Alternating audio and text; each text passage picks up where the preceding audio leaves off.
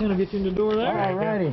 Thanks for coming out today. Thousands of cyclists were in Westminster Sunday, not for a ride, but to see the latest in the world of cycling. Anything you can think of cycling related. From bikes to parts and rides to clubs. There's always the latest and greatest, the newest, and lots of bargains. Now in its 25th year, Stop, Swap, and Save is one of the largest bike expos on the East Coast. I'm looking for a rad mountain bike, and I think I found it. Terry Mucci traveled from D.C. to pick up a new mountain bike. Women in the mountain bike community is really climbing, and we encourage it. If you have a bike you're looking to get rid of, no problem. With an increased interest in the sport and low supply, the used bike section was busier than ever. More people want to get out and do things, and as a result of that, bike shops don't have things.